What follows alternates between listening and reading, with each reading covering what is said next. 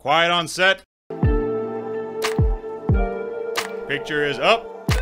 All right, roll sound. Rolling. Roll cameras. Cams rolling. And 3, 2. Hey everybody, what's going on, and welcome to Hank's Think Tank. It's the continuing saga of the Montgomery County water wars. And you know, guys, in order to get to the truth, you always have to hear both sides of an issue. Can't get it from one side, no matter how many people you interview. And so what we tried to do is get somebody here from the SJRA, and I got lucky. I got Jace Houston. He's the man. He's the general manager. He's here. He's got his side of the story. And I'll tell you, it's perplexing. So it's an interesting side. You guys need to listen to it because he's got some valuable information. And I'm just glad to have you here with me today, Jace. Good morning. How are you? Good morning. It's great to be here. Thank you. Fantastic. So let's start out by just discussing a little bit. And I didn't even know this until our conversation earlier, but what is the role of the San Jacinto River Authority? In fact, I'll kind of start by sharing the role of river authorities in Texas because Awesome. we're one of a couple of dozen river authorities in the state. Okay. River authorities are really designed by the legislature of Texas to implement large-scale regional projects related to water. So in the early 1900s, right after the turn of the century, Texas had faced a series of really bad droughts and floods. And the legislature realized that many times small individual communities can't afford to take on a large-scale regional project, the kind that are necessary to solve those big problems, like putting in a flood reservoir or building a water supply reservoir that would serve multiple communities across possibly more than one county. That's when river authorities were created. So river authorities were created to do a very specific task. Look 50 to 100 years into the future. Determine how much water supply is going to be needed for a region. How much regional infrastructure are we going to need to serve the needs of this region, and then plan for that. Make it available.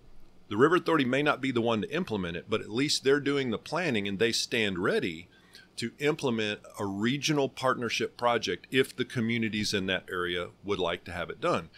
Most river authorities in Texas, all but a couple, don't have any taxing authority. Every project they do has to be based on a customer contract. Some local government entity, city, a MUD, a county, someone has to need a project done, talk to the river authority that's local to them, determine that, I'd like you, Mr. River Authority, to come in and implement this project for me, and then you have to sign a contract. That's our source of revenue.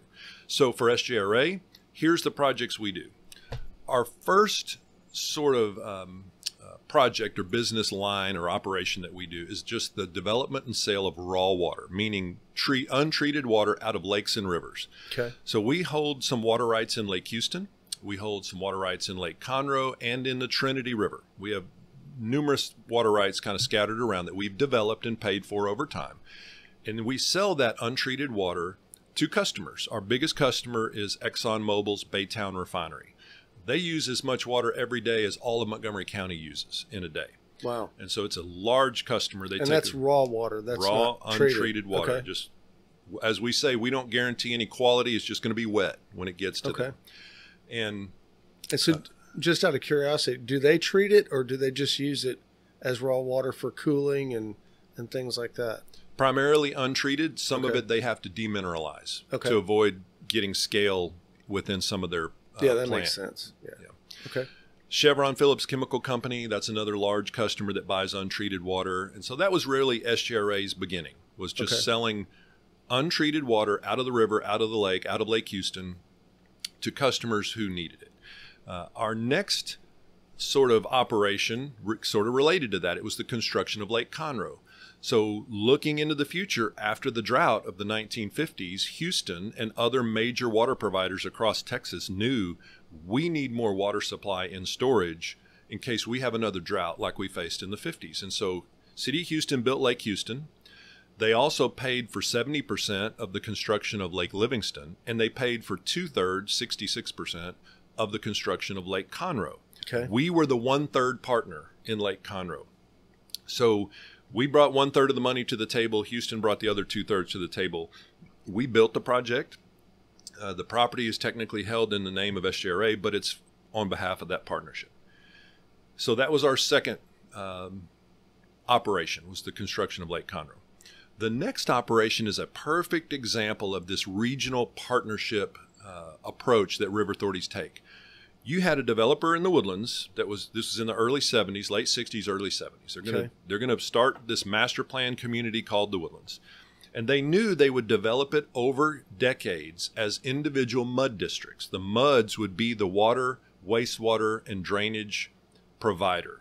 But they didn't want to finish their development at the end of 30 or 40 years and have 10 individual wastewater systems, 10 individual water systems.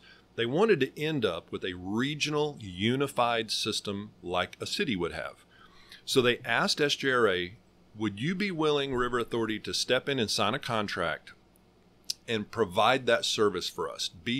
Build our wastewater plants, operate our plants, put in the water towers, put in the trunk system, put in the water wells for us.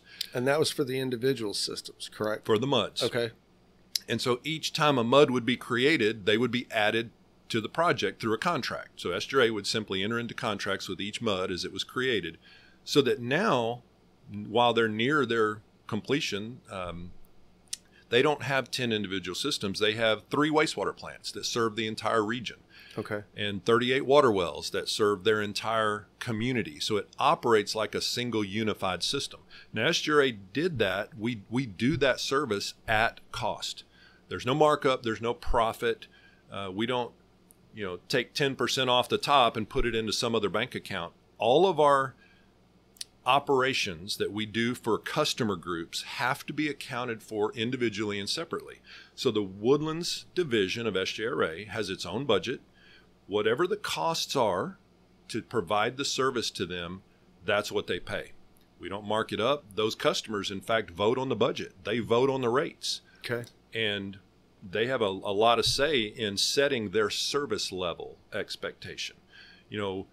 What drives costs for utilities is what service level do you want? Are you okay with 4 or 5 boil water notices a year? If you are, we can save some money on maintenance. Do you want to be able to have water when there's a winter storm, like the one we had a year ago, a year and a half ago? Nice storm. Yeah. If you want the water supply system to operate through a storm like that, you have to make some investments. Well, those MUDs decided years ago, decades ago, they wanted to make the investments necessary to have a system that doesn't go down very often. And so they really set the budget and the rates by what service level they want, but there's no markup by SJRA. Mm-hmm. We, as an agency, would be no worse off or no better off if that division had never been created. If the Woodlands had decided to go another way and build their own water plants and wastewater plants, it wouldn't make any difference to SJRA as an organization. We're just here to offer these regional partnership services if they need them. Same model is being done in North Texas. The Trinity River Authority operates regional wastewater plants for multiple cities in the Dallas area. North Texas Municipal Water District. They build reservoirs, pump stations, water plants, wastewater plants. They also do trash for 13 cities that are members of that partnership. That's really the role that river authorities in Texas were created. So in the one in the Woodlands, was that catch and released where you built it, gave it to the Woodlands, and they now manage it and take care of it? No, they still contract with us to operate that system for them. That's an ongoing relationship. Okay. Yeah, I was just curious. Now, they could, theoretically, if they ever wanted to decide, hey, we'd rather take these services on ourselves, we could sit down at the table and figure out a way to unwind the contract. But right now, it's still 10 individual MUDs. And so someone has to run that system for them. Okay. So that's the role of river authorities. That is the role of river authorities, and that's the service they provide, and that's their funding model. Okay. Okay. So have y'all had any contracts other than the GRP with, like, the city of Splendora, for instance? Have there been any contracts for development or projects like that here? No, we haven't. We've got the Woodlands, the raw water sales. We've done some flood management projects for customers since Hurricane Harvey, and we're doing the GRP. But no, the GRP regional partnership project would be the only one we have going that includes Splendora. Okay. Yeah, so I kind of want to move in a direction toward the GRP. So the main reason why I decided to take all this on to start out with anyway was because it got brought to my attention that, hey, there's an SJRA fee on your water bill, Hank. And it's significant. It's like 40% of the bill. And so the more I started to look into that, the more I realized, hey, we're paying for something, but I don't see what we're getting. So as a Splendora resident, what are we getting for that 40% that we pay? And I keep in mind, my bill's not much. I mean, I thought it was like $50 or something. My wife pays all the bills. But it's about $100 a month. So it's not bad. But out of that 100, and what I do is I took one of my bills and redacted it. But yeah, about 43% goes to SJRA. So what's that for? What do we get for that? That's a long story, but we need to tell it. And I'm so glad you asked, because it really is the crux of the issue. That fee, that label is on a lot of water bills across Montgomery County. It's got everybody up in arms, and and I just like to get to the bottom of it and figure out what we can do. And if it's a problem, a method by which we can fix it as a consortium of communities. Right. Because we're going to have to do it that way. It can't be done individually. It's going to have to be all of us. So that fee is on everyone's bills because a solution was implemented. Okay. A regional partnership solution was put together and offered, and 80 utilities in Montgomery County decided, yep, we're going to be part of this regional solution. And so we're implementing that. We built a water plant and a lot of water lines, and we're delivering water. And those 80 utility customers are all sharing the cost. Now, to really explain the solution and why we're doing it, I kind of feel like a great place to start is the problem. Okay. Is that okay? Yeah, absolutely. Yeah, so let's do it. Because if there's no problem to solve, then you didn't need this $500 million solution to solve it. Right. I mean, that's one point that our critics have made that I entirely agree with. If there's no problem, then no one should have implemented an expensive solution. So let's talk about that for a minute. So the crux of the issue in Montgomery County is, do we or do we not have a problem with our groundwater supplies? Throughout the country, frankly, and especially certainly in Texas and Houston, water supplies are always used based on the cheapest one first, right? So if you're going to create a mud or a new development or a city, and you got to provide water to that group of customers, you're going to pick the cheapest source of supply first and use that. And then if you've exhausted it, or if you need more than what's available, then you'll go to the next one that's more expensive, and so on. Groundwater in the Houston region is the cheapest supply, for sure. It comes out of the ground clean, hardly has to be treated at all. It's been filtered through sand for 1,000 years or more. You just put a little chlorine in it and you're done, and it's great. The entire Houston region has been using that source of supply as its first base source for decades. Okay. But what they found in the whole Houston region is that if you pump this aquifers, the aquifers that we all use, if you pump them faster than they can recharge and replenish, what you begin to see is the water level in your well starts to drop. Now, the way our aquifers are, you drill your well down, depending on where you're located, to say 1,000 to 2,000 feet below the land surface. And you go find the sands that have the water, and you perforate those sands, and the water comes into your well and it rises up in your well bore. Used to rise all the way to the surface in some places. So you could drill a hole 1,500 feet deep, but the water would come out the top. Okay. Well, over the decades, and when I'm telling this story, I'm talking the entire Houston region for now, and I'll zoom into Montgomery County in a minute. Over the decades, water utilities began to notice, hey, as our population's grown, and as we put more wells in the ground, and as we pump this aquifer harder and harder, the water level's getting lower in our well bore. So we're having to lower our pumps. And then if you lower your pumps and you have to lift the water 300 feet now instead of 50 feet, now I've got to have a bigger motor sitting on top of it. Well, if I have a bigger motor with more horsepower, I may have to tear down all my electrical equipment and put in new electrical equipment because I need more electricity and more horsepower. That is the challenge that our water utilities have been facing for decades. Houston region, Galveston, Brazoria, Fort Bend, and Montgomery. So that's one of the two problems, is water supply. You're spending, $500,000 a year. I went back and asked Conroe's public works director, who no longer works there, but was there at the time, how much did y'all have in the budget every year for water well rehabs? And he said, at least $500,000 every year. And that's consistent. In the Woodlands, we probably have $500,000 to $1 million a year that was in our budget every year just to do well rehabs, lowering the pumps and increasing horsepower. So it's a serious problem.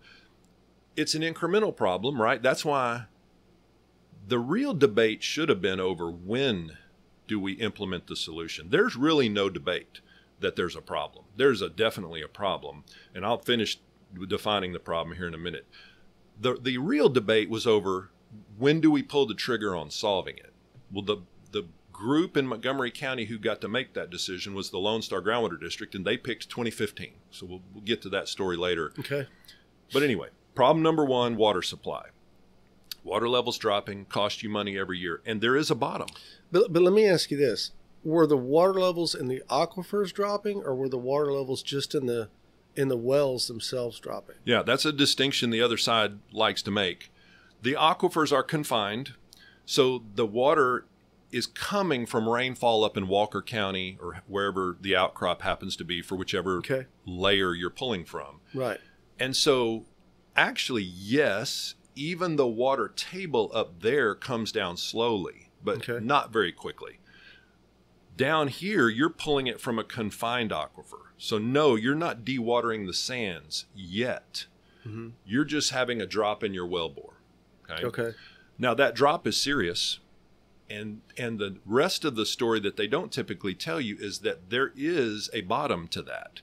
If you keep pulling that water level down, not only are you spending $500,000 to $1 million a year rehabbing your well, there's a point in that well bore at which you can't lower your pump any farther, and now that well has to be abandoned. Or if you happen to have a well bore that goes the full diameter all the way down to the bottom of your well, once you pull the water level down into the sands that you have perforated, you'll create cavitation, and your water well won't work as well. So you have to reduce your usage of that well. You may only, there's some providers in Montgomery County today who back in 2010, 2011, 2012, before we brought surface water on, they would have days in the summer where they could only run their wells for a couple hours a day. And if they have to turn it off because the water level had dropped where it was going to cavitate their pump. So there's more information about this, but my point is for people to say that this was not a water supply problem is absolutely incorrect. This is a severe water supply problem. The public utilities all knew it and know it to this day. It's not new. It's not unique to Montgomery County. It's the same challenge they've had in Harris County, Galveston County, Brazoria County, Fort Bend County for decades. And all of those counties have had to basically back off of how much they pump so that they stop that decline. You're not going to stop using groundwater. We want to use as much groundwater as possible. It's the cheapest source. Even SJRA wants, we want to pump as much groundwater as we can in the woodlands, but we recognize there's a point where you tip over and you start to cause these declines, and there's a bottom. There's only so far down that you can sustain that drop. Could we have made it 3 or 4 or 5 more years past 2015? Yes. It wasn't like there was this sudden point where the switch is going to flip and it went from your well works to now your well doesn't work. It's not like that. It's a gradual incremental problem. That's why I say that's really the legitimate debate, is the fact of when you pull the trigger, not whether there's a problem. And just to demonstrate, one other thing I want to point out, I'm going to try today as much as possible that everything I say to you will be less Jace Houston opinion and more data. Okay. Because the worst thing to me is if I come to a meeting with someone like this and then I walk away and somebody can point out, you know what, Jace Houston said X, and here's why X is verifiably false. That would be disastrous to me. So I try to back all this up with data. So I'll provide you this whole stack. But this first slide... And I'll insert these in the video, guys, so you'll be able to see them. This first slide is just a sample to establish this, my claim that there's a water supply problem. It's the amount of water level decline that has occurred in the Jasper Aquifer in the middle of Montgomery County. So this happens to be a group of about 6 Conroe wells that they've been tracking water levels in those wells for many decades. Okay. And there's been 400 feet of water level decline in those wells in the past 40, 50 years. And this graph shows that water level decline in the wells. In the wells, okay. That's correct. That means those pumps have had to be lowered and the motors have had to be upsized, and it means you're headed closer and closer to the top of the sand. Yes, it's a confined aquifer, but the closer that water level gets to the top of the sand layers where you're getting your water from, the closer you're getting to a really bad situation. So that's the data to support problem number one, which is a water supply problem. Now let's switch gears. Talk about problem number two for a minute. Okay. Problem number two is subsidence. So in these aquifers, and this is not everywhere in the country, it's not everywhere in Texas, there are just certain areas where the geology of the aquifers is such that when you lower the water level and you lower the pressure within that part of the aquifer, the clay layers begin to compact. Okay. And they begin to shrink, and you see that compaction as a subsiding of the surface of the land. Right. Well, or lowering. Yeah. You're lowering the land surface. That is really what first caught the attention of scientists in the 1950s and 60s. They began to see land surface subsidence, and they were trying to figure out what to attribute it to.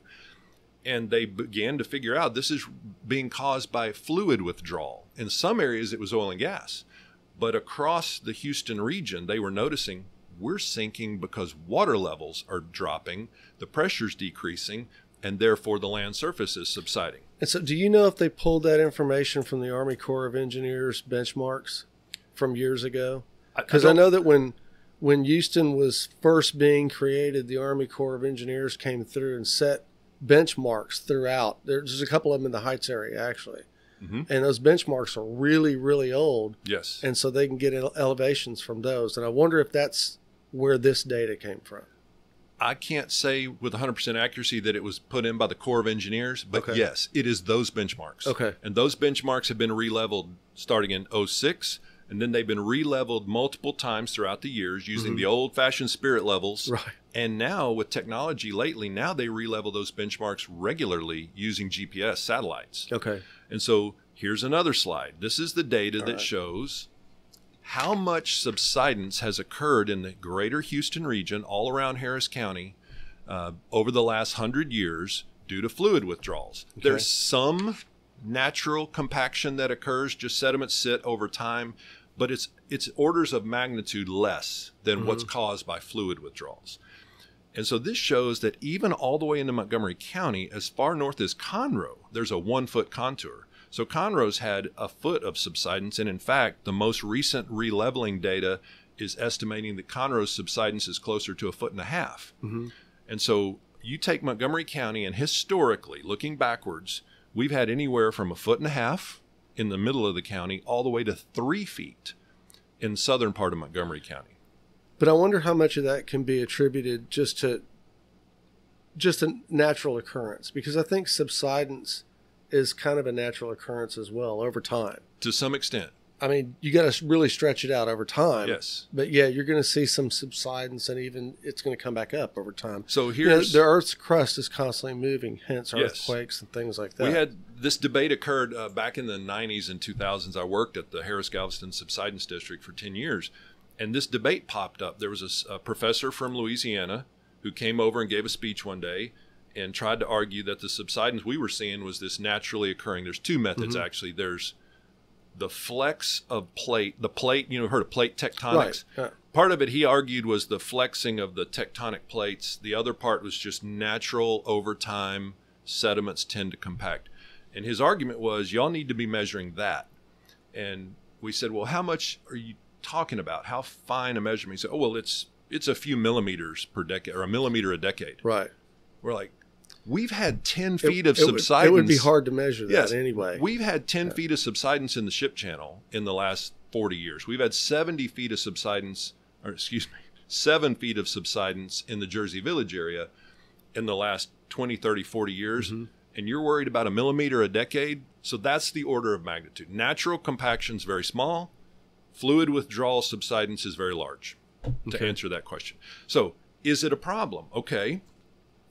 Someone could argue, all right, well, Jace, if I lived in Kemah, right next to the water, then I'd be worried about the 6 feet of subsidence that Kima's had, and they ought to do something to stop that from happening any further. But I don't, because I live in Montgomery County.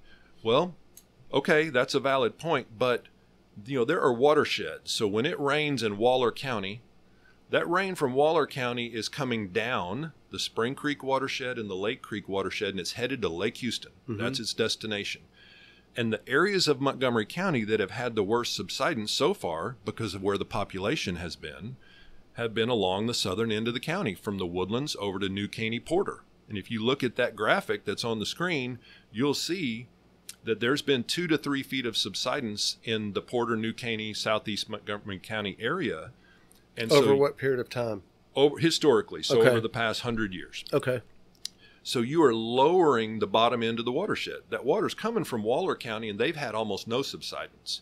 But you're lowering the bottom end, and that water's coming downhill faster into an area that's already low-lying. So I argue, and many of us in the industry argue, we need to care about subsidence.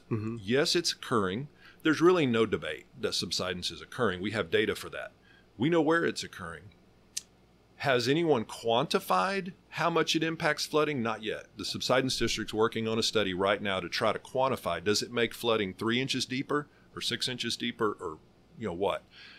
But I don't know how you'd ever quantify that, because it would all depend on conditions. How much water is flowing down, how much rain is north of here, how much rain is here, how much saturation the ground already has. I mean, how would you ever quantify that? Because you're never going to have the same set of circumstances happen twice. Right. It's nature. I'm assuming what they'll do is they'll take a certain modeled rainfall and they'll apply it to the model, and then they'll drop the elevation a foot and apply that same event to the model again and compare. Yeah, and they'd have to do it on several events probably to get actual science out of it. But the key point is, we wanted to start with the problem. There are 2 problems. There's a water supply problem that public utilities have been facing for decades, and there's a subsidence problem that residents and communities have been facing also for decades. It's not a mystery. It's not new. And it exists. It is a true problem. So that's where I wanted to start. Now, the next question I think to move to is, because we're headed towards this solution, SJRA implemented a solution, and it's a big part of our water bill. So Jace, you need to explain to me what benefit I'm getting from it. Well, okay, let's continue forward in time. That's the subsidence that everyone was seeing. That's the water level declines, all based on data and evidence. What did Montgomery County do about it? Well, back in late 90s and around 2000 time frame, community leaders in Montgomery County began debating, do we need a groundwater district? I didn't work here at the time, but I worked in Harris County, and we kind of followed the debate. We'd watch it in the news, and if they held a town hall meeting, we would run up there to Montgomery County and attend the meeting. They began debating, do we need a groundwater district here in Montgomery County? Because they saw these water level declines. They saw this subsidence. This was not a mystery. And they created a groundwater district in 2001, the Lone Star Groundwater Conservation District. Groundwater districts in Texas, their primary responsibility is to manage aquifers, study the aquifer, figure out, do we have any problem? That's the bottom line. That's the simplest way to say it. Their job is to determine if there's a problem. If there's a problem, how do we solve it? So they can regulate pumpage. That's the only way they have to solve the problem. You either regulate pumpage or you don't. And there's lots of different ways they can go about doing that. So the groundwater district was created in 2001. It was an appointed board. They've made a lot of hay about the fact that it was appointed and not elected. I mean, I don't care either way. The facts and the data and evidence are still the same. They happen to use an appointed board. Almost half the districts in Texas are appointed, and maybe 40%, about 60% are elected. I don't remember the exact number, but it's not uncommon to have an appointed board. That board began studying the aquifer. We watched it from where I was working in Harris County, just kind of kept up with it. They actually came down and asked us, hey, how do y'all regulate aquifers down here? How do y'all go about doing that? One of the comments that was made on a previous podcast, I just marveled at, was there was a statement by Jim that Harris County doesn't have any groundwater regulation. We actually regulate groundwater up here, and they don't regulate at all. And that just about blew my mind, because the groundwater restrictions in Harris County are tremendously more strict We don't have any groundwater regulation in Montgomery County right now. Mm-hmm. Now, we did, that Lone Star Groundwater District created in 2001, set up a rule in 2006 that said all the large utilities in the county are going to have to cut back 30%. Right. The Subsidence District's cutbacks are 90% in Galveston County, 80% cutback in the southern and sort of central part of Harris County, and 30% cutback in North and West Harris County, and that's going to 60%. So they are restricting pumpage by 90, 80, or 60%. And Jim made the claim that their regulations aren't as stringent as what we have in Montgomery County. I don't even know where to begin to address that, but that's the facts. Okay. So anyway, back to the story. Lone Star's board began studying the aquifer. They were trying to find what is that amount? What's that amount we can pump without causing this problem or continuing this problem? They settled on a number of 64,000 acre feet. It's never intended in the groundwater world. Nothing's ever precise. 60, 65, 70, it's somewhere in that range. We can quibble over 64. We can quibble over how they picked 64. If I had been working here at the time, I wouldn't have picked 64. I would have picked a big round number, 60, 65, 70, 75, 80, just something that looks like you didn't try to create a specific number. But they picked a number, and they announced, they adopted a set of rules, and they announced to all the utilities in the county, y'all are going to have to cut your demand back by about 30% because the number they picked was 64,000 acre feet countywide. And that was their solution at the time. Now, the next part of the story is where SJRA comes in. SJRA had one appointment to that board at the time. Okay. As did the Woodlands, Conroe, Montgomery County appointed 3, some MUDs appointed 2. I mean, it was a combination of appointments by all these utilities that are in the water business. Okay. So they got to appoint members to this board to represent them, because who is this groundwater district going to regulate? The utilities. That's who will ultimately have to manage their pumpage in order to get this problem solved.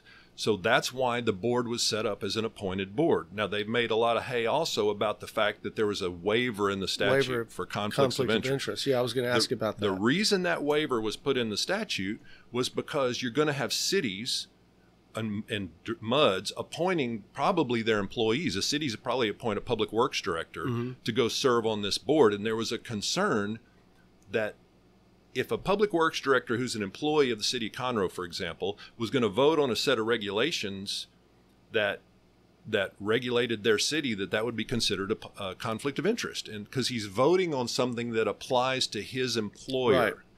And so they said, look, let's just put in a waiver of the conflict of interest because we want our utilities to be able to appoint employees or council members or mayors or people who will then represent the interest of that city. That's why it was put in there. It had nothing to do with anyone's financial or pecuniary interest. That's all been a story that's been fabricated after the fact with no knowledge of why it was done in the beginning. Okay. I know why it was done in the beginning because I know the people that did it. Right. So let's get back to the study that was created by the Lone Star Groundwater Conservation District.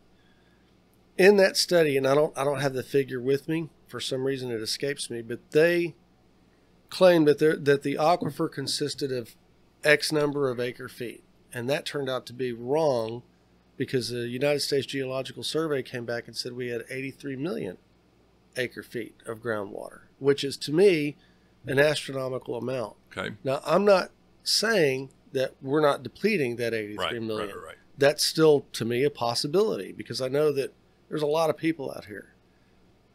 But being that study was incorrect, but that study was used as the basis for their 70-30 rule, doesn't that invalidate the 70-30 rule completely? It seems like it does. No, it doesn't, because they never did that study, and they never did any kind of an assessment of the volume in the aquifer. And so their regulations if they didn't do an assessment of the volume of the aquifer, then how do they come up with 70-30? Right. It's because the volume in the aquifer, most of which is salt water, is not the problem. The problem is how fast are you pulling the pressure down? That's what's causing the subsidence and the water well problems. It's if you are pumping it faster than it recharges, then Right. it creates these But problems. that's hydrostatic pressure in the well. That's correct. In the well, Yes. not in the aquifer. Well, it's the pressure in the aquifer, and that pressure is measured by how far the water comes up in your well. So you're reducing the pressure in the sands of the aquifer around your well, and then you can see how you're doing it because the water level in your well drops. Okay. So the problem is not how much volume is down there. The problem is that we are producing it faster than it can replenish. So Mr. Spigner noted in his... Okay, so I'm going to say something that's going to sound like it came from a third grader. Okay. But I'm going to say it. So if you have a problem with the hydrostatic pressure in your well, and you're basically pumping your well dry, why not just move over, poke another hole, use both wells? Because the aquifer is regional. If you put wells... And so that hydrostatic pressure extends out from a Yes. well for X number of feet? Yes, that's And correct. possibly that X number of feet is beyond our border, I guess, and we would be That able is to correct. poke another well somewhere. That's right. If you... The influence of the area that you're reducing the pressure in around your well, Okay. it's several feet, hundreds of feet, miles, and it depends Whatever on which it may layer. be. Yes, Right. it depends on which layer of the aquifer you're in. And I would think it would change with every well. And it changes with your location in the aquifer. Sure, There's that a lot makes of sense. variables. Yeah. Right. So what happens is there are hundreds of water wells in Montgomery County. We've poked holes all over this thing. And so we're lowering the pressure regionally across the aquifer, and that pressure is transmitting through the sands, right? You're not poking a hole into a discrete little aquifer that you only influence. We're all sharing the same bathtub. Okay. And so these pressure reductions, Would you say it like that? Sounds bad. these pressure reductions are across the aquifer. And that's why you see in that contour map that we put up on the screen earlier, subsidence is regional. It's Okay. not little pockets around water wells. It's broad and regional across the aquifer because we're all sharing that same aquifer, multiple layers, but same aquifer. And so let me tell you about the TERS report. That's the report they keep pointing to. It wasn't done by USGS. It was performed by Texas Water Development Board. It was a legislature required the board, maybe 10 years ago, to do this report called the TERS report. And it was really hotly debated at the legislature because it was being pushed by a group of water marketing lobbyists who wanted to go in and pump water out of certain parts of Texas and move it hundreds of miles to provide Right. Yeah, I've water heard about for all other that. parts of Texas. Okay. And what they were running into is that the county they wanted to pump the water from, which had way more groundwater than they would ever use in their future, they were trying to prevent anyone from taking water out of their county by arguing, well, we don't have enough for ourselves. So these lobbyists went to the legislature and basically said, we want you, Water Development Board, to produce a report for every county in Texas that shows what the volume of water is in the aquifer for each county, and that was the Okay. TERS report. Okay. So for Montgomery County, it's, I think, 185 million acre feet is the volume in the sand. That's crazy. It's a lot. Problem is, most of it's saltwater, and the amount that's fresh, you couldn't extract it unless you had all the money in the world. It's like an oil reservoir. Okay. If you take the Ellenberger Formation out in West Texas, and somebody comes to you and says, there's 100 million barrels of oil underground in the Ellenberger Formation, so you're going to put an oil company together and you're going to go start extracting it. Your geologist wouldn't come to you and say, this is going to be great because we're going to extract 100 million barrels out of this formation. They're going to come to you and say, well, when we poke that first well, it's going to be under pressure and it's going to come out, and we're going to get X number of barrels of oil a year until the pressure goes away. Once the pressure goes away, we're going to have to put pump jacks out there, and we're going to have to lift the oil. Okay. Once that doesn't become economical, we're going to have to do water flooding, and we're going to have to flood one part of the formation to push the oil to our well bores. So you see, the point is you can't get every molecule of oil out of there unless you put in hundreds or thousands of oil wells with pump jacks, and you need more money. So when oil's $100 a barrel, that's when these companies go in and produce more. But when oil's $30 a barrel, they can't afford to extract it. It's the same with water. Water is sold to the customer at about, $2 to $6 per 1,000 gallons. Okay. That's a very low cost for a large volume. It's cheap. And so if you have to put in the Woodlands to serve the 120,000 customers there, we have about 38 water wells. And that's because they each produce about 800 to 1,000 gallons a minute. Okay. If you lower the pressure in the aquifer, continue to drop it and drop it and drop it, the yield of those water wells drops, so to where they're producing 200 or 300 gallons per minute. Now you'll need 5 times the number of water wells to continue to meet the same customer demand. That's the problem with the TERS report. And the Water Development Board, when they produce that report, I should get a copy of it for you and send it to you. Okay. They put a disclaimer at the beginning of the report that says, this number does not reflect the reality of what you can pump from these aquifers, because it doesn't take into account the cost. It doesn't take into account salinity and the fact that the salt water would require treatment. It doesn't take into account subsidence. It was strictly an estimate of how much is there, how many molecules are there. That's why that whole report, it's a red herring. They've been using that argument from the beginning. They're not telling the whole story. They don't tell the public what that report really means. And recharge actually is everything. That is the problem with our aquifer. It's not the volume.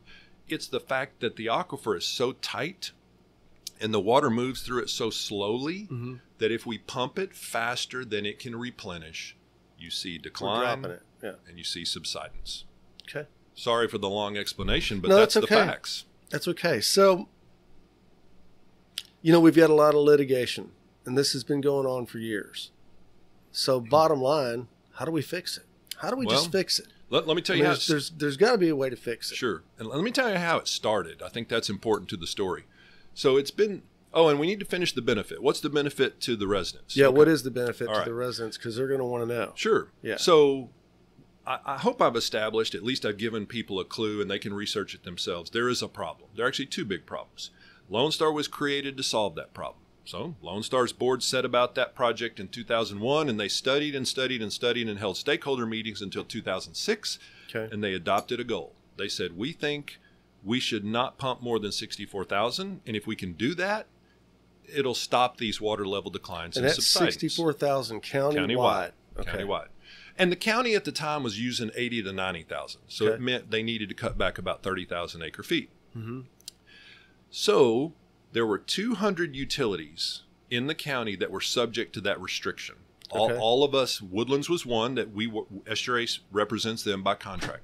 Conroe is one, and Splendora and Magnolia, everybody else. Sure. 200. Those utilities began talking amongst themselves. How are we going to do this? How are we going to accomplish this? How are we going to all cut back 30%? Because every one of us was required to cut back 30%. So SJRA was at the table with everybody else, and we said, look, we have a water supply. Lake Conroe was built for future water supply. That's why it's there. So we have a water supply. We can provide that water to anyone who wants it. And in fact, if you want, we can offer up a regional solution. That's what river authorities do. Remember, that's where I started this whole conversation. We could build a single plant and build some pipeline to distribute water to customers, but create a partnership where any entity in the county can join in this effort, and we think it'll be cheaper in the long run, and here's why. If Splendora were going to convert and lower its, remember, it's got to cut back 30%. So they got to figure out a way to cut that back. And you can't just go to the customers and say, hey, everybody, I need you to not flush on Fridays, or we're not, not water your yard or whatever. That's not going to work. Not going to work. Yeah. You have to have an alternative supply. Okay. So Splendora has to decide, how are we going to achieve this? Well, Lone Star put a very creative provision in their rules that they learned from Harris County. The permittees in Harris County decades ago went to the Subsidence District and said, we don't want you to tell us how to convert. You just tell us the goal.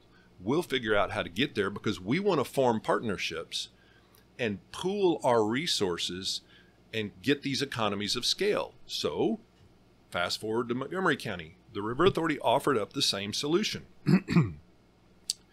We said, we'll put together a plan that anyone in the county can join no matter where you're located. And we'll put out a projection of what it'll cost. We'll tell you exactly what we would have to build, where we would build it, who we would deliver water to achieve this 30% conversion. And anyone who wants can join, and you will have achieved compliance. Okay, so that's one benefit, is by joining this group, you are meeting the regulations of the Lone Star Groundwater District. You will be in compliance. Okay. So that's one benefit. The other benefit is when you do the project and you convert these 6 or 7 or 8 larger utilities over to surface water, and they reduce the amount of groundwater they're pumping, the aquifer will stop dropping. And so our customers who are not receiving surface water now benefit from stable water levels. So their public works director doesn't have to go out there every year and lower the pump and upsize the motor and spend that $500,000 on their water wells. They're avoiding that problem because the problem's been solved. But we didn't solve it by building a water line to every utility in Montgomery County. Mm-hmm. That would not have been cost effective. So let me ask you this: the surface water treatment plant that exists now, the $500 million plant, Mm-hmm. does it have the capacity to pump that surface water all the way to Splendora if we had the infrastructure to get it?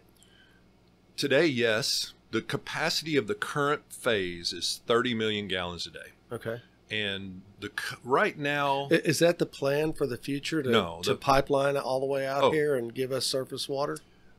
I'd have to go back and look at the original. We were required by Lone Star to turn in a 40-year plan. Every utility, all 200, had to turn in a plan to Lone Star that told them what you would do for the next 40 years. Mm-hmm. So we were required to make that plan. And so it was built out in phases. So you build phase 1, Mm-hmm. which was the plant at the dam, and you only would serve about 7 entities: Conroe, the Woodlands, Oak Ridge North, Rayford Road, Montgomery County Mud 99. There were 6 or 7 customers on phase 1. Okay.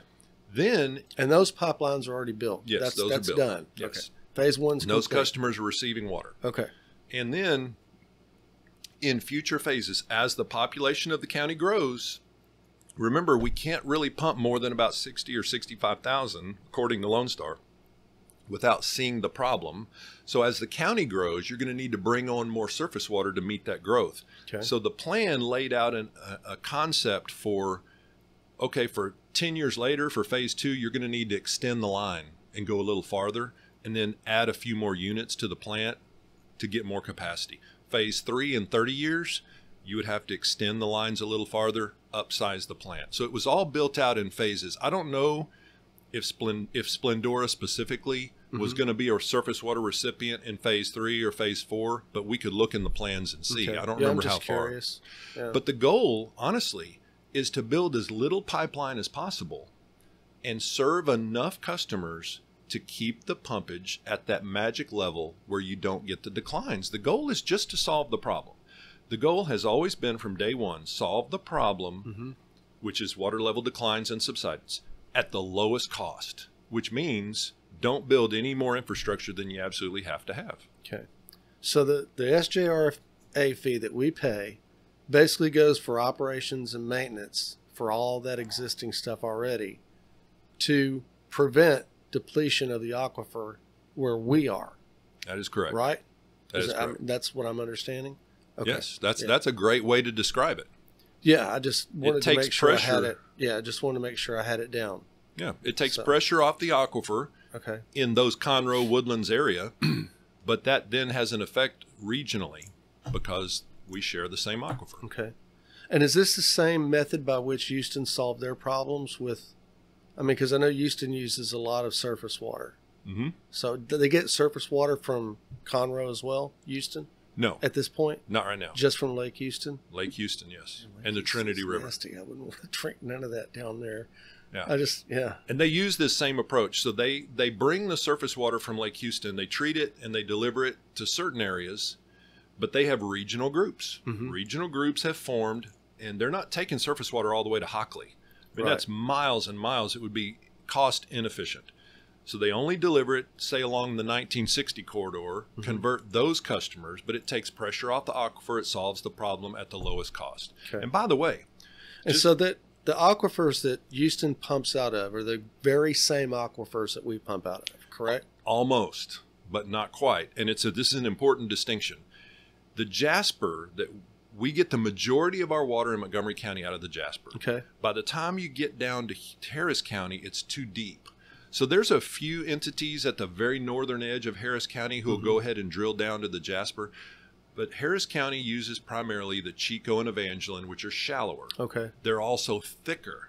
So one of the claims that the other side makes all the time is that, they're pumping 200,000 acre feet a year. They're pumping way more than we do, so they're the cause of the problem. Yeah, I just wanted to make sure, that they were being harnessed the same way we are. Yeah, they are being restricted way more than we are, number one. And number two, they're not even really using the same aquifers we do. Okay.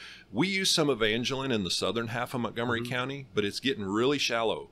So even in the woodlands, only about 40% of our usage comes from the Evangeline. The other 60% is Jasper. By the time you get to Conroe, it's 100% Jasper. All of Conroe's wells are in the Jasper because that's the aquifer that's the most plentiful and shallow and fresh up here in Montgomery County. Yeah, and cold. And that's important because each aquifer has slightly different geologic characteristics. They both experience subsidence, but in the Evangeline, the sands are looser and the water recharges a little more efficiently than it does in the Jasper. And so when I put a water well in the Evangeline, its pressure impact, that influence of the pressure reduction doesn't go as far.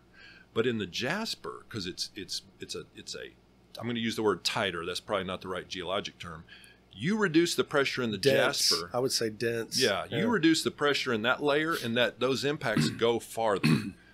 And that's an important distinction. Another distinction that they've tried to make, those two hydrologists that came to Montgomery County in 2014 and started this whole story that we don't have a problem, one of the things they said, and one of them actually put it in an affidavit, a sworn affidavit, that said the Jasper aquifer has never and will never experience subsidence.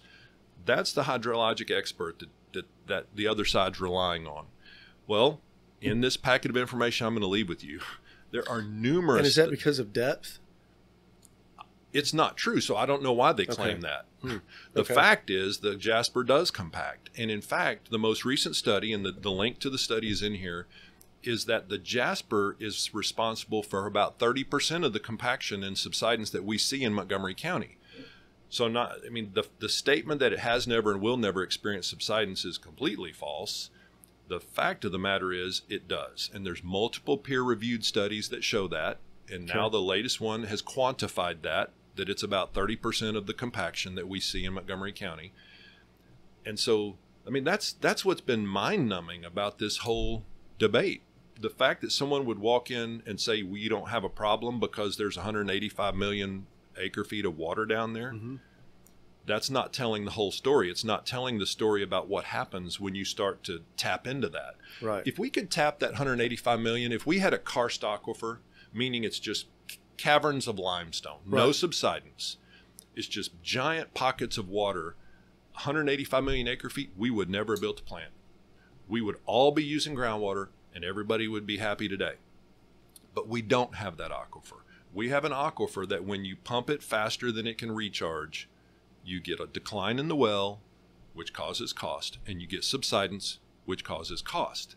So the Lone Star Groundwater District Board in its early years had a decision to make.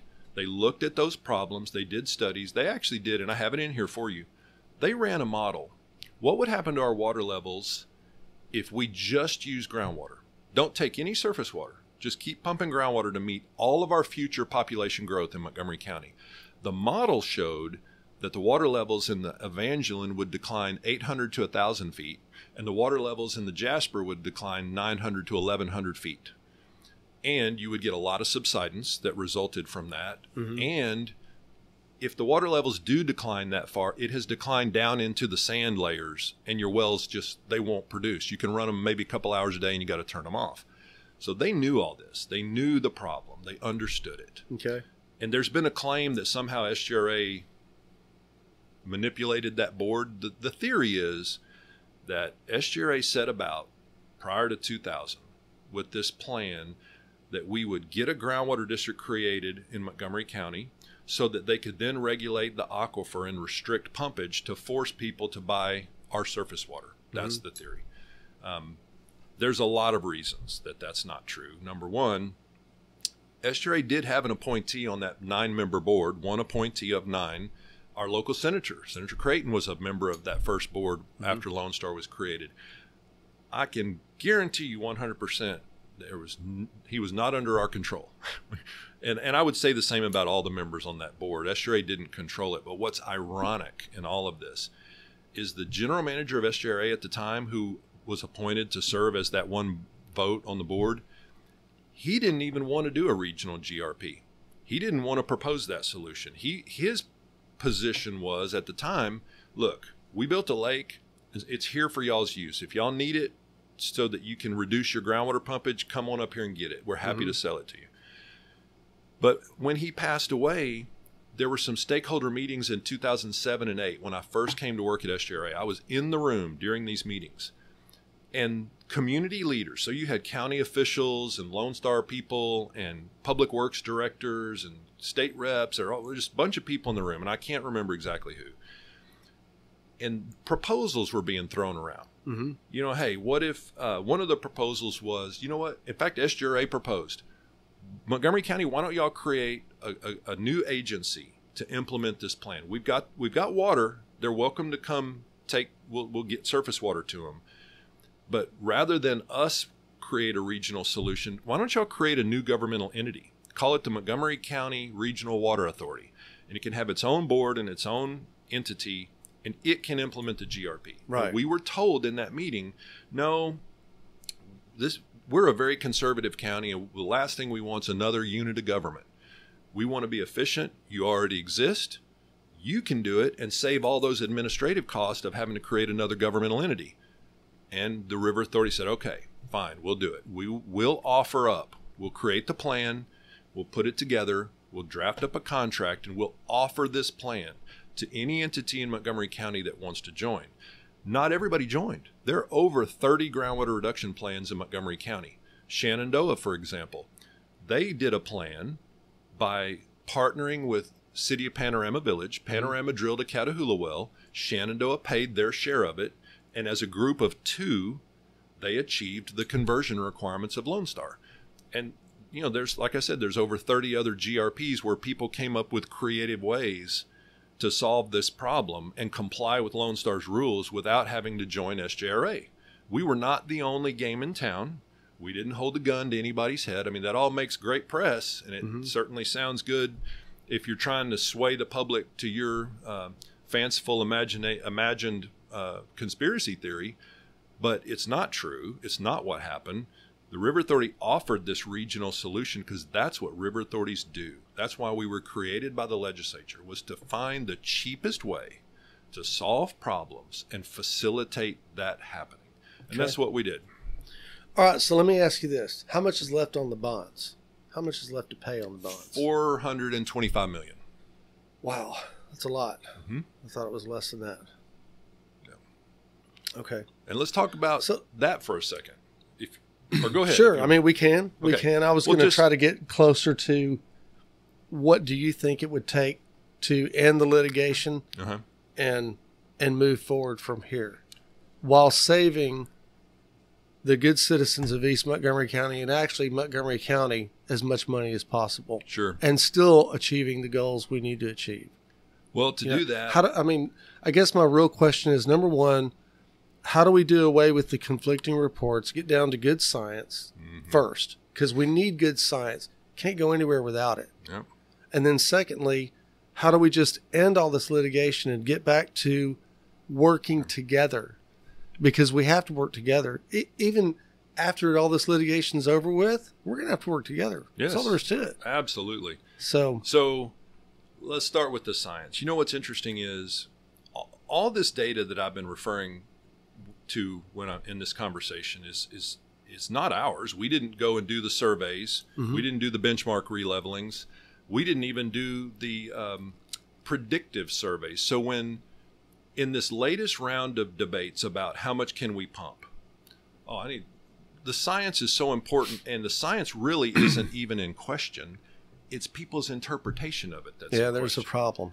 And so, I can see it going both ways. Yeah. Like even on subsidence, I can see it going both ways. So how do we get down to what's actually happening, I guess, is a question. Well, let's take subsidence just as one example of how people will portray things in two different ways. Okay. There's an aquifer goal that's recently been voted on. So the way the state of Texas works is groundwater districts have to meet together in regions. They have to decide on what they want their aquifer to look like over the next 30 to 50 years and agree on an aquifer goal. An aquifer goal was voted on unanimously by the groundwater districts of our region. Lone Star is one of those votes.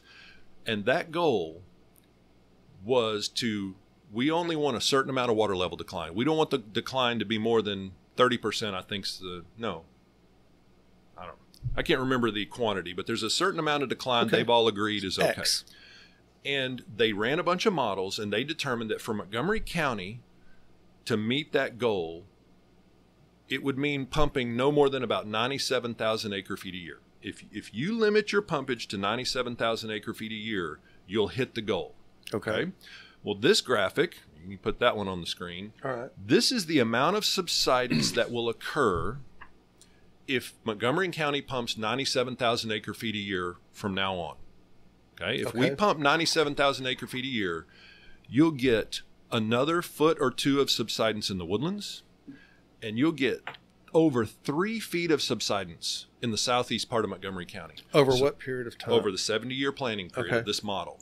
So over the next 50 to 70, and we don't know when that'll occur, by the way, either. We don't know. It might all occur in the first 30 or 40 years. None of us may be even here. Well, that's true. Point. And that's one of the problems with this issue is you go to a member of the public and tell them, oh, this problem's going to occur over 50 years, and go, well, it ain't my problem then. I won't be around. But that's too bad. I care about a longer time frame. But New Caney Porter is expected to have 2 to 3 feet of additional subsidence, even if we limit pumpage to 97,000 acre-feet. Well, Mr. Spigner characterizes this as, well, that's a half a foot of subsidence across the county on average. Well, that actually may be a true statement. I don't know, but let's say it is. Let's say that this equals half a foot of subsidence on average. Okay. To me, the average is irrelevant if I live in New Caney. Right. If you're in the low spot, forget the average. I really think people ought to. This is the data. This is the hard data that no one can dispute. Okay. If I'm in a debate and they want to characterize it as half a foot across the county, I mean, I can't dispute that. I just don't think it's a fair representation of the facts. I think what people ought to do is they ought to look at the graphic and they ought to look at the real picture, the real data, and say, decide if this is acceptable. I think people in New Caney and Porter would not find this acceptable. I know the people in the Woodlands don't find it acceptable because chairman of the Woodlands, Gordy Bunch, went up and spoke at the Lone Star board meeting and said, we don't want this to happen. So I know the Woodlands is on record opposing this. And yet the Lone Star board is going around and telling people we don't have a problem because there's only half a foot of subsidence countywide. So how do I work together? How do I negotiate a settlement with people who will look at the same data as me and characterize it completely different? That's been our underlying problem. Let's talk about the litigation. But we can't litigate forever either. I know. I mean, it's costing the taxpayers money. It's taking your time. It's probably keeping you from attacking other projects such as flood control and things like that. So the litigation. It's not helping the Lone Star board either. We've been characterized as SJRA is trying to protect this big conspiracy theme, and so they've launched all this litigation against people. Here's how it works in reality. When you borrow money from the state of Texas, $400 or $500 million from the state of Texas, you sign bond covenants. Right. These are promises that you have to perform if you're going to borrow their money. One of those bond covenants is that we have to enforce the contracts. That's our duty. So in 2016, when the first breach of the contract was in 2016, when Conroe City Council voted, we're not going to pay the full rate. We're going to keep paying last year's rate, but River Authority, we want you to keep delivering the same amount of surface water to us, but we're just going to keep paying last year's rate. That's a breach of the contract, and we're required by our bond covenants to enforce the contract, so we had to file suit. Now, we had been talking to them for months. They had come to me months before and warned me, hey, Jace, y'all need to not implement this rate increase because our voters are calling us and they're complaining about their water bills. And my answer was, you have a voting representative on our customer committee. your voting representative has already approved this rate and this budget, and now you're telling me months later that you're upset about the rate. I can't change it at this point. Plus, the rate is set to break even. We don't make a profit. Okay. The rate is structured so that every year it's basically a zero-sum game. You charge the customers the amount that it costs to run the system. There's no profit built into this. I said I can't lower the rate because I don't have enough time, and if I do, we won't be able to pay our debt. And they basically said, well, we're gonna have a big vote and we're not gonna pay it. And I was like, do what you have to do. And they did. You know, they voted to not pay it. We had to file suit, and off the litigation goes. Okay. Well, this breach of contract was never over the science. It was never about the budget. It was never about the rates. They breached because they had voters upset about their water bills. They had been told by a hydrologist that you don't have a problem. You know, you got plenty of water, 185 million acre feet. Don't worry about subsidence. There's no compaction in the Jasper, all of which I think I've established is inaccurate. And so they breached because of politics. And I've been told that numerous times since 2016, sometimes by the council members themselves have told me, look, Jace, your budget's fine. We don't have any problem with your rates. We know we need the water. We just got angry voters, and you know, we needed to do that. That's what I'm facing. So I've been trying for 6 years now in settlement talks, ongoing settlement talks with multiple administrations, by the way, to come up with a settlement to put this behind us. But the problem is they want the water. They don't want the contract to go away, but they want a graceful exit. They want a way to get out of this litigation that makes it look like they didn't lose anything. And I don't know what to do, because my job under the bond covenants, I have to collect the payments. There are 80 utilities in this contract. 4 of them are breaching. The other 76 expect me and to this enforce is the contract. really a problem that I talk about a lot. And it all boils down to voter education. So if they've got angry voters, then what they need to do, and I don't know if it should have fallen upon you guys because you have the data and the knowledge, or if it should have been the city of Conroe, but somebody should have started holding town halls and said, hey, this is why we're paying what we're paying, and we have to continue to do this because of the bonds, because of this, because of subsidence, and you educate your voters. Yes. And yeah, a bunch of them are going to walk away still unhappy, but that's that reminds me. You know, that's the end of it. And instead of starting all this litigation and moving forward, I'd have gone right back to the voters and said, hey, this is where we're at. What do you think we should do? You know? That's so true. And it reminds me of a story. In the midst of all the settlement talks over the last 5 years, at one point, one of the council members asked me, well, what'd they do in Harris County? Their rates went up when they implemented their GRPs. What did they do? And I said, you know what they did? All the cities together, because they all had water rate increases, they locked arms and they educated the public. That's what you got to do. They told the public why. This is why. We're not doing this program for no reason. We're certainly not doing this program because the River Authority is trying to make a buck or some kind of profit by foisting some kind of conspiracy on people. At that point, they could have even come to you guys and y'all could have done it together. We could have. I have all the data. I would have helped them. In fact, when this whole program started in 2010, we held meetings with their call takers. We called it call taker meetings. We said, who's going to be answering the phones for you? We want to bring them into our office. We'll have an all-day meeting, and we're going to educate them on all this story, because you're going to get phone calls. Right. When your rates begin to go up because we're implementing a solution that's much needed to solve a real problem, you're going to get phone calls, and we want to provide you the answers. So we would have been right there with them to educate the public. That's a hard job. It takes time. You've got to interact with the public. It's tough. You got to face some angry people. But the alternative is you can just breach for purely political reasons, and we can all waste millions. But I do trust our voters. And I think once voters know what's going on, they make the right choice, even if it hurts. I hope so, because honestly, that's why I'm here today. I'm here. I'm so thankful to have the opportunity to share with you and with your audience the real story, the other side. And okay, fine, I'll claim it's my perspective. I happen to think it conforms with reality, and at least I'm bringing data to try to back up the statements that I make. But I do think we have a problem. I think the River Authority stood up and offered a solution that would save everyone money in the long run And now we're being characterized as having done it for nefarious or selfish reasons. The proof that that's another proof that that's not true. Back in 07 and 08, when this all was beginning to be planned, the community leaders in that stakeholder meeting were asked, in addition to asking them, why don't you create your own Montgomery County Authority? Mm-hmm. The other thing that was proposed was, what if you just create regions? I mean, just make like the Woodlands and Conroe go first. Right. Because that's where most of the subsidence had been historically, and they've got the biggest customer bases. And the answer we got back was, no, that's going to create winners and losers in the county, right? If the Woodlands had gone it alone, we did a study, a little kind of desktop study at the time. What if the Woodlands in that I-45 area were the only people to convert? Because they were accused us recently of, SJRA just did this because they knew they wanted to put the Woodlands on surface water, and they wanted everyone else to pay for it. That was the latest claim. That study showed that the Woodlands would have actually been better off going it alone. And here's why. They're pretty much built out. Their population's not going to grow. Right. They could have done phase landlocked. 1. They could have done phase 1. Their rates would have been more initially, like $7 to $8 a thousand instead of $3. So, 2 to 3 times more initially. But once they pay off that debt, they're done. And their rates would have gone down. But the rest of the county would not have had that customer base to share the solution with.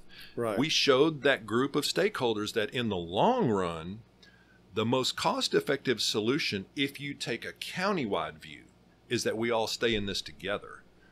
If you want to take a selfish view, the Woodlands could have done this on their own and actually been better off in the long run. Right. That's why the whole conspiracy theory blows my mind. The whole theory that SJRA did this just to benefit their customer in the Woodlands, it's actually the opposite of the truth. Okay. Well, Jace, I appreciate you coming in today. And I know you're a busy guy, so taking the time to do this is important. We do have the public forum coming up Tuesday, September the 20th. It's going to be at the community room at Randall Reed Stadium in New Caney at 6:30 p.m. Everybody who's a voter is invited to attend, and I suggest that you do it because this is a complicated topic and we need to get to the bottom of it. And maybe as citizens, we can help drive these guys back to the table where they can sit down, negotiate, turn off the litigation, save us all a lot of money and time, and come up with some solutions that make this a better place to live where we don't run out of water. So I'm Hank Vatt. This is Hank's Think Tank, and we're out.